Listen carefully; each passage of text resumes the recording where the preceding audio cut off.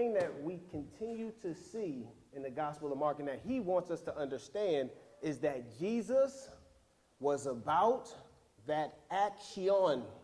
He was about the action. It was immediately. Everything, it was very, very detailed and just up and at him. I got to go. There's things that need to be accomplished. And so we're seeing that he's about that action. And then we see that Pastor K last week, he spoke about the difference between relationship and religion. So we saw the Pharisees, they were calling out Jesus' disciples like, oh man, see, they ain't washed their hands before they ate the food. And Kempton broke it down. It wasn't because, germs and stuff like that. They thought that really made them holy before God. Yeah. And Jesus was calling them out saying, that's not what my Father's about. You're so far from God's heart right now. It's about what's in your heart that he cares about. And so we see that Jesus is about a relationship. And so it's amazing to be reminded of that as we go into the next passage we're going to be spending our time today on this, Mark 8, verses 1 through 21. So let me pray real quick and then we'll read that verse. Heavenly Father, God, I just thank you for everything that you have spoken to us, God, so far in this series, Lord. Thank you for all that we're learning about you, Lord, showing us, God, that you were on a mission, God, and that everything that you did, everything that you showed us, God, was intentional, God, and it was to point us to you. It was to show us a deeper reality about God, that God, when we understand it, we walk differently. We talk differently, we act differently because, God, we know that you are real and we know that you are worthy of our lives. So I pray that you would be with me today, God, as we go through this passage, and God, as we just ask that your spirit moves, would you speak in whatever way that you see fit, in a way that would show us more of yourself, God. That is our prayer. Show us more of yourself. So we pray this all in Jesus' name. Amen. All right, so buckle up. We got 21 verses we're about to read real quick. So y'all can help me if y'all want. But it's going to be up on the screen. So here we go. In those days, when again a great crowd had gathered, they had nothing to eat. He called his disciples to him and said to them, I have compassion on the crowd because they have been with me now 3 days and have nothing to eat. If I send them away hungry to their homes, they will faint on the way. And some of them have come from far away. And his disciples answered him, how can one feed these people with bread here in this desolate place? And he asked them, how many loaves do you have? They said 7. And he directed the crowd to sit down on the ground.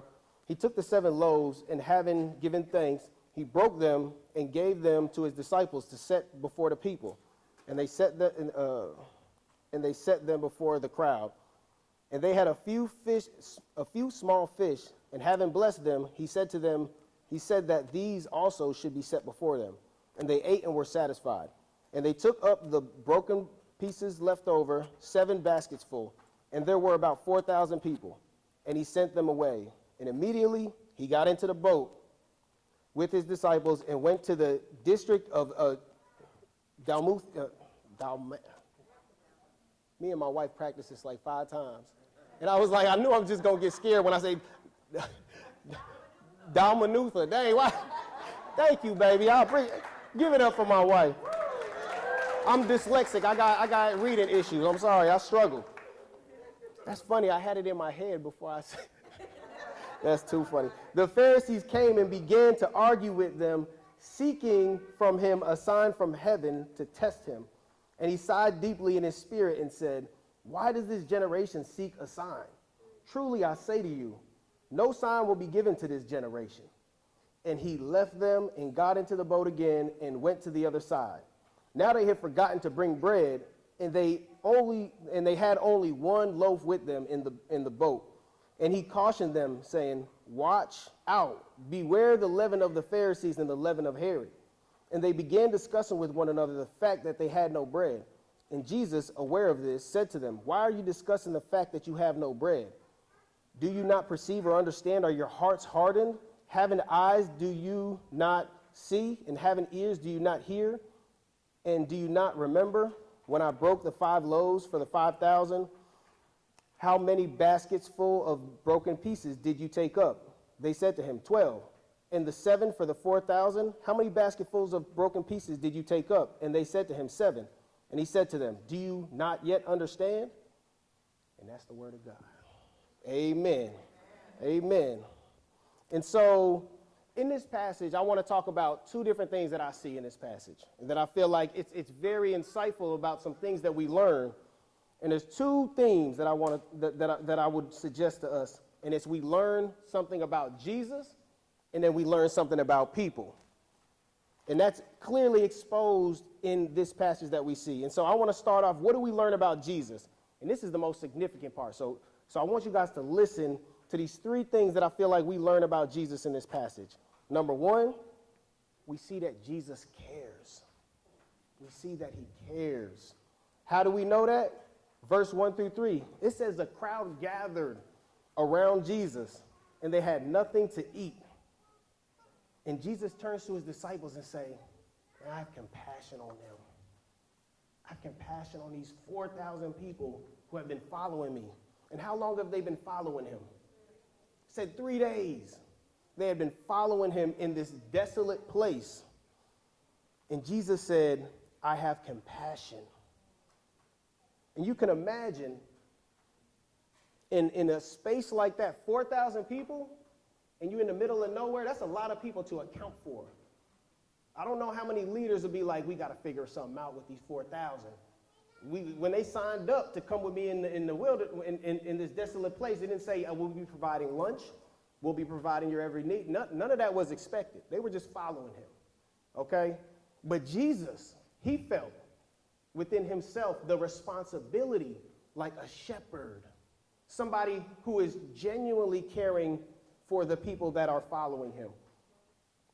So he's thinking and he's considering the well-being of these people that have been following him. And to be honest, a lot of leaders maybe would have let them go. Hey, I did my job. I went ahead and gave them the word, and they got the teaching, and then y'all adults go on your way. Y'all figure out something on the way back home, right? You guys are resourceful. You can figure out something. But he didn't even want to risk that. He said these people, some people came from far away. He couldn't even imagine the possibility of them fainting on the way home. It says in the NIV, it says they might collapse on the way home. You can see it's already wrapped up in his conscience, in his mind. I can't even bear the thought of them collapsing on the way home when they had been with me 3 days. You know what I'm saying? Like 3 days is a long time. Some people could have folded and went back the first day, first couple hours, like, all right, that's enough, Jesus, that's cool. I think we've heard enough. No, they walking with him. They want to be with Jesus. They're trusting him. And he felt the responsibility for the entire group. And it might seem small, but when you step back and think about it, the magnitude of the fact that there's a God that cares so much for us, the basic necessities of our daily needs. He cares. He really does care. And do you believe that this morning, that he cares for your needs? Do you understand that he's thinking about your needs when you don't even know that he's thinking about them? Yeah. You understand that? They didn't realize that, man, I hope Jesus is thinking about a meal sometime soon, because we out here in the middle of nowhere. We're stuck. We're on stuck mode. What are we going to do? Jesus is already working a way to show you who he is. And number one, it starts off, just understand that he cares. Can you stop this morning and just let that sink in, that Jesus cares? He cares for you. We are just like the people that were with him, following him in this desolate place for 3 days. And Jesus stops and tells his disciples, man, I have compassion. I care so much. I can't even fathom the thought of them going away without me doing something about it. So that's the first thing that we see. He cares. We need to be reminded of that. Number two, Jesus provides. Somebody say that. Jesus provides. Jesus provides. We see that clearly in this because when he told his disciples he had compassion, they had a conversation about, okay, how many loaves do we have? They had 7. Then Jesus said, okay, direct the crowd to sit down. I'm going to pray over this food, and then I'm going to have my disciples pass it out. Amen? And we just going to split the little 7 pieces, and everybody going to have a little small crumb, and they're going to be satisfied. Is that what happened? No, he gave thanks and he did a miracle, something that only God can do. If it would have been me, we would have been little small crumbs, and we say, that's going to have to get you home, all right? And we're going to do our best, all right? But with Jesus, he is saying, I provide in a way that only God can. I do the miraculous. I take the small crumb and turn it into enough that will be it will be enough. And so he took the bread, gave it to the disciples, spread it all out, and it says that he provided for them. And so he's not just showing you that he cares. Isn't it different when somebody says, I care about you? But it's different when somebody does something about it. You know what I'm saying? Like sometimes we can get in the habit of, hey, I'll pray for you, man. I'm going to pray for you. Make sure I pray for you. And sometimes back in the day, it wasn't really on your heart for real. That person really wasn't occupying mental space, that you cared. Like I'm talking about not just praying for you, I'm coming to your house, like, what's up? I need to find a way to provide or find a way to show you that I care. And this is what Jesus is doing in this passage right here. He is saying, I care and I provide. That takes it to a whole new height when we talk about a God that doesn't just say, I care, but he's showing himself and saying, I'm about to provide. I'm about to show you that I care by me providing. And he does a miracle that we can't even wrap our heads around this day. I still try to think about it. Okay, so the disciples pull up. Okay, Jesus, what are we about to do? You got the 7 loaves. Okay, he blesses it. And then what they not looking down at it like, well, how's this turning into enough to feed these 4,000? It's crazy. It keep overflowing. How does that happen? It's a miracle. Don't try to make sense of something that's miraculous, that's supernatural, that's out of this world. That's godlike. And that is exactly who he is. You know, buckle up if you think that's a big deal. He's about to raise from the dead. You know what I'm saying? Like God is about to raise from the dead. That is miraculous. And so he provides for 4,000 people with 7 loaves of bread. So he provides. Let that sink in this morning. He provides. There's a lot of things in my life that I'm wondering, does God care? He provides. Well, there's not enough. It doesn't seem like there's enough resource. God provides. He gives us everything that we need. He is a provider. He is a provider. He is a provider. He is a provider. We got to tell ourselves that every morning, every day. He's a provider. He is a provider. He cares. He's a provider. He cares. He's a provider. God, help me believe that. When I'm prone to forget, you are a provider. And he shows us that in this passage. And one thing that I think is just amazing, it's almost like it's a coincidence, but it's not a coincidence with God. He's in this desolate place with 4,000 people who are following him. I can't help but think of the similarity or the resemblance just of what you see in the Old Testament. You know, when God has taken his people through the wilderness and he feeds them with the manna, and so they had nothing to eat in the wilderness, but it said manna came down from heaven and God fed his people. And now I'm thinking about the fact that even in the New Testament, in the Gospel of John, it says Jesus is the living manna that came down from heaven. And so God is meeting their physical needs, right? By feeding them. But this whole time, listen here, when they were with him for 3 days walking around, he's meeting their spiritual needs. He's feeding them spiritually. Y'all didn't get that. That's the biggest part about what's happening here. He fed them physically, but he was feeding them spiritually. That's why they were still with him. You understand? That's why they were still following him. Because Jesus is somebody that you want to be around. When he talks, he's speaking words from God. Words that are from heaven. That ring true to deep within our souls. That just cause us to want to draw near. So understand that he fed them with bread, some loaves, but he was actually feeding him from himself as the living bread, spiritually. And so, number 3, Jesus satisfies. That's the best part about it. Jesus satisfies. He cares, he provides, and then he satisfies. Mark just jumped straight into it. He sums it up in verse 8. He just says they ate and were satisfied. That's it. Point blank, period. And some other translation says they ate as much as they wanted. I don't know about y'all. We go to buffets, and we just love when it's a buffet. You eat as much as you want until your stomach is full, until you are super content. You're like, I can't do anymore. Just got to fall back. Like, he said that there was so much that he provided out of these 7 loaves and few fish that everybody tapped out at some point. Some people might have went longer than others. I'm sorry, I think about that stuff. Some people were really feeling it. They had bigger appetite that was going in, but then, you the last one? Okay, cool. We're going to collect the bread, and that's it. We were satisfied, everybody.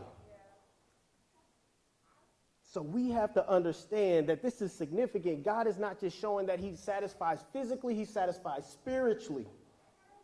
And there are a lot of things that we look to satisfy us. Like, I don't know about you, but there's things that we will follow for 3 days in a desolate place, and we looking for it to satisfy us. Like, hey, come on, provide for me, TV. Come on, provide for me, relationship. Come on, provide for me, job. Come on, provide for me, phone. Y'all, whatever, food, provide for me. Don't you care about me? Don't you want to satisfy me?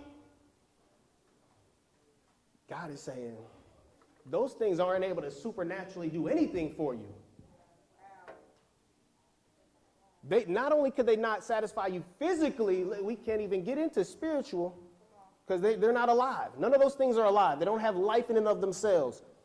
God is saying, I am the one that created you, that I'm the one that knows how to satisfy you better than anything, better than you know how to satisfy yourself. We got to get that this morning, because we will spend a lot of our lives following things that we think will provide for us. But God is trying to get our attention and say, see what I'm doing here in this story? Something small about these 4,000 people being fed off of bread and fish. I want you to understand that this is who I am. This should point you to an everlasting, all-knowing, all-powerful God who knows you and he cares for you. He's with us.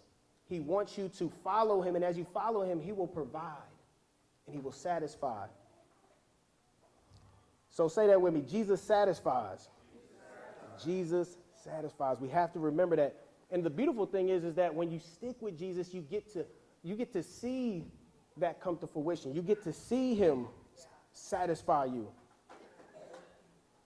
And so we learn 3 things about Jesus. He cares, he provides, and he satisfies. So now let's move on to what we see about people. Y'all ready? Here we go. Number 1, people, you and me, we suppress the truth.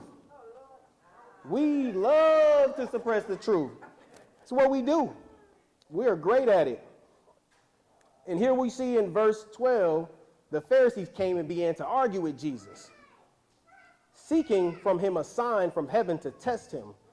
And he sighed deeply in his spirit and said, why does this generation seek a sign? Truly I say to you, no sign will be given to this generation.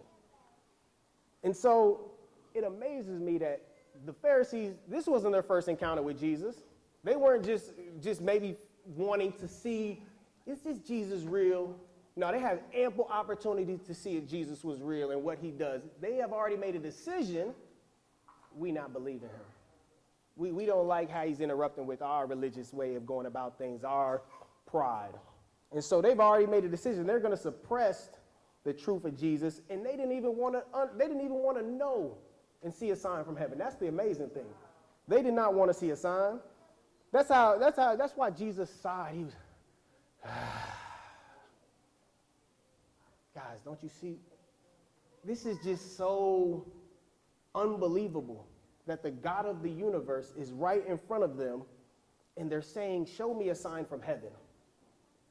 Y'all understand the significance of that? And just the irony of it. Jesus, the Son of God, in the flesh, came into this world, came from heaven. You looking at him. Show us a sign from heaven. Show us a sign, Jesus, who came from the Father, who's doing all these miracles. Show us. We don't believe you.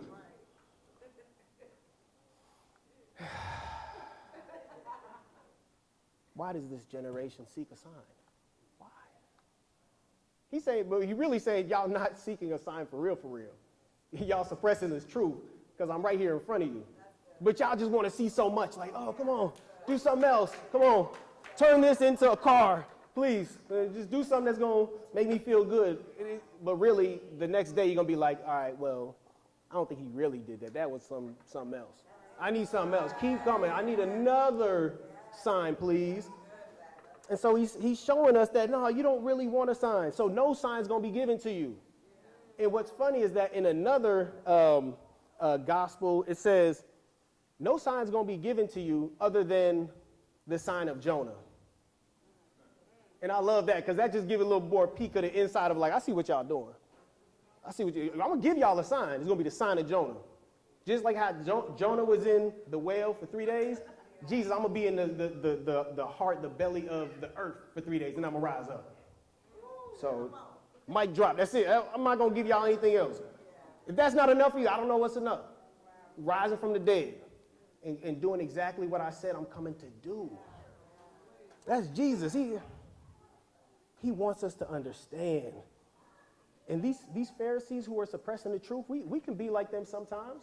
Sometimes we suppress the truth. Jesus didn't really do that. I mean, he did that big thing that I was asking for him to show up, and he answered that prayer. But I mean, that was like back then. That was back then. That really didn't really show me that he's God for real. I need him to like do that next thing. Then I'm gonna believe that he's God. Does that sound familiar? Or is it just me? Okay. We suppress the truth. Show me another sign, Jesus. Just I need one more. Okay? I promise after this one, I'm going to believe you forever. Never going to doubt you. I just need that one sign. We have to stop suppressing the truth. Jesus, deep emotion, you understand? He could have went off on them. Man, y'all better get up out of here. I'm about to flip some more tables. I'm about to really go off on you guys. It says with deep emotion. He was moved by their unbelief. It's just the unbelief, it moved him to respond the way that he did. But he did it out of a desire for them to really see who he was. Number 2, people are naturally doubtful. Once again, people, me and you, doubtful. And now let's go to the disciples and what happened right after that. They just saw the miracle of the 4,000, right? And so now they're in the boat with Jesus, and they're talking to each other. Man, we only brought one loaf of bread. What we gonna do, man? Like, we in trouble. I'm sorry. I feel like I would be like that too. Like, that was nice. He did like a miracle and stuff. Like, that was like a one-time shot. That was cool. I don't want to push it. I want to push Jesus. I was just got one loaf. And Jesus cautioned them. He said, watch out, beware of the leaven of the Pharisees and the leaven of Herod. And they began discussing with one another the fact that they had no bread. So why is it that we instinctively fear and worry about things that we can't control? And it takes us into a space in our mind where we can just focus on what we don't have. It's tunnel vision. We forget about everything, all God's faithfulness, and we begin to doubt. You begin to tell yourself, like, no, see, and this is just how it's going to go every time. And we don't have enough food, and what's going to happen? It's like they flip right to worrying. There wasn't no faith. Isn't that crazy how we're similar to them as the disciples? We're similar. Our first instinct is to be like, ooh, I can't wait to see how God's about to show up and do something crazy. They're talking to each other. Hey, we ain't got no bread, man. We ain't got no bread. We on this boat. We about to die. Like, immediately, that's their first thought. And a doubt is lack of certainty, lack of conviction. That's crazy that you're with the Son of God and you lack certainty. You're uncertain. That's crazy in and of itself. How could you lack certainty when you've seen him do all these things? You know why? It's because that's just within our human nature. It's what we naturally tend to do. That's why we need God to reveal himself to us. And that's why we need God to lovingly, graciously begin to expose where our doubts are. Because, I mean, I'll be honest. Some of the doubts that I have is some things like practically in my life. So, for instance, we do a lot of community cleanups. We do a lot of just try to beautification around the city. But there always is that doubt, like, is it really going to happen? Is God really going to do it? Is this even making a difference? You know, you just have those doubts. I even have more trivial doubts. I don't know, like when I get on an airplane, I'll be doubting that we going to land. Like, I'm just like, see, God, I didn't know you was going to do me like this. I'm going out like this. I'm just going to die in a plane crash. That's wild. Like, you really don't care. I'm not even lying. Like, I really feel like that. I'll be in the air like, God, I'm sorry, man. This is crazy that I'm about to go out like this. you feel the turbulence, and I'm just like, wow. God, you don't love me like that for real. Like, wow. I kid you not. It was real bad at one point. It's starting to get better because I'm starting to have to like grow in my faith. Like, no, this is wrong. that I feel like so strongly about that God's not going to land this plane. And then the other thing is you doubt people's intentions. You doubt people's intentions. Oh, that person is really not for me. God's not for me. He doesn't really care for me like that. Like, you want to believe that God cares for me, but then deep down you're like, nah, he really doesn't. I don't see it in my life. I'm not seeing it clearly. You doubt yourself. I doubt myself. You know, deep down, well, what's my intentions? What do I want to do? Am I able to accomplish this? Am I able to get up in the morning? Simple stuff like that. Doubt yourself. And I think we need to be reminded, even in that doubt, look how Jesus responds. He gently, lovingly rebukes us. Hey, watch that. That's what the Pharisees do. That's what they own. No, if you see me and you understand who I am, we're going to move in a whole different way. So our job as believers is to, by the Spirit, look to Jesus, and he's going to help us move in a way that reflects that you understand who you're with. You understand that? Who are you with? Do you have the certainty to know that you're with Jesus? That begins to shift how we think about things. And we gotta start to detach ourselves from those thoughts of doubt and let God get to the bottom of those things and point us to him. So the last point, people are forgetful. Amen. That's me all day. Verse 17 through 21, it says, are your hearts hardened? Having eyes, do you not see? And having ears, do you not hear? And do you not remember? Do you not remember when I broke the 5 loaves for the 5,000? See, we're not even talking about the 4,000. We're talking about the 5,000. It was a different one. I'm bringing up the first one with you. You don't remember the 5 loaves with the 5,000? How many baskets full of broken pieces did you take up? They said 12.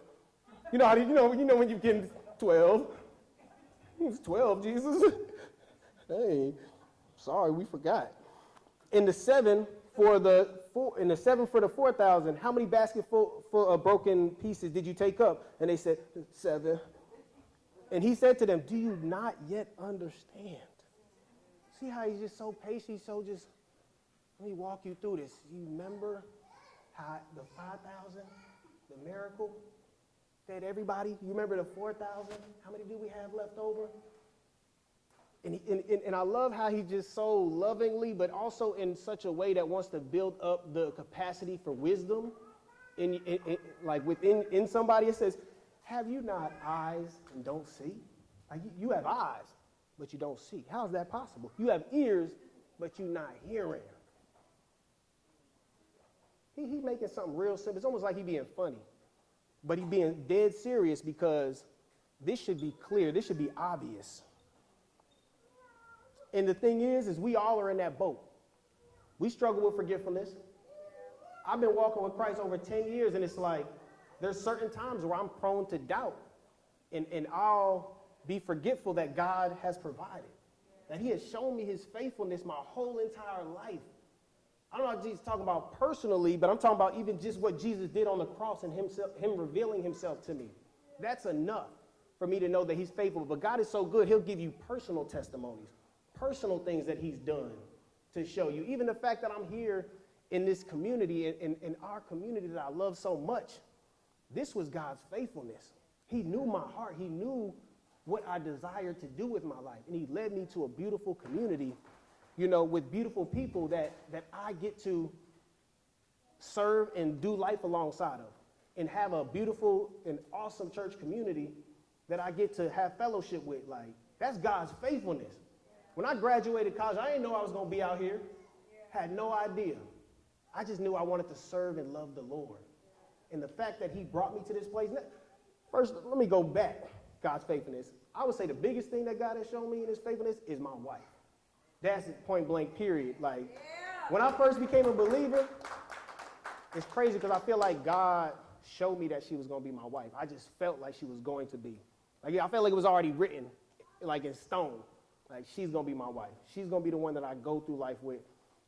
But during that time, there was a process of, like, trusting God. Like, you talking about doubt and forgiveness. Like, you ain't really for me, God. You ain't going to get me her. Like, you really about to, like, pull one on me. But he actually brought our stories together. And we're married 9 years, doing this thing together, walking with the Lord. And it's just like, that's God's faithfulness. Like, for me to doubt him is crazy. He would be looking like, Zach, do you have ears and not hear? You remember what I did with your wife, right? You know what I'm saying? She was bad, and you thought I wasn't going to get her with you. You know what I'm saying? But do you not yet understand? Do you not yet understand, Zachary? And I'm just like, you're right. I'm sorry, man. You're right. You're right. And that's what we do. That God will lovingly, do you not understand yet? I want my children to understand that I am who I said I am. And I just want to wrap up by saying this.